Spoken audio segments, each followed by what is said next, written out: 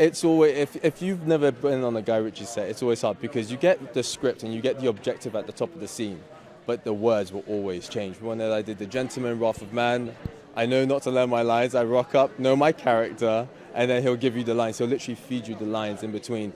So for me, like, the objective is always very clear. He knows what he wants, but how we get there is really different, and it changes each time. So the dialogue was natural, but you had to be on point, especially because I was doing an American accent, hopefully.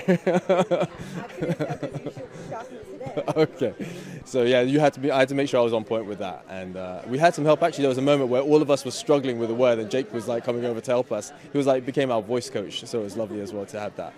Jake says that he has a hook in him, and it's driving him crazy because, you know, the service, the men and women who serve this country, our country, your country, they have a huge burden on them to make sure that they do the right thing. You know, they're there to help and give us this freedom that we have. So for me, the main aspect of the covenant, coming back to your question, is a promise. That's I know it's not the official version, but when I heard the word, I was like, oh, covenant, it's about promise, about redemption, and that's the main thing for me.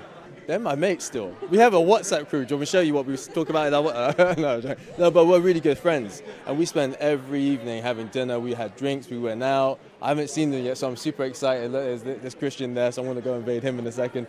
No, it was really strong, and we want to make sure that naturally came together, just offset. Whilst we're sitting around, actually there was a moment where we'll talk about mental health and our families and the effects that soldiers might have.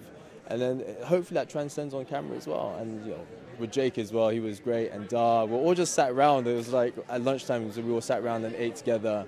And Guy was there cooking his barbecue, making us food. So that was also fun. It was a great camaraderie we naturally all had.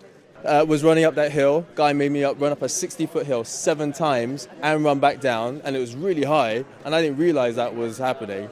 And somewhere on camera is me going, walking down. It's like, come on, Jace, walk down faster. We're still rolling. And I'm just like hovering down, trying not to roll my ankle. That was probably the most memorable moment for me. Yeah, so that was tough. But the training was fun. I enjoyed the training.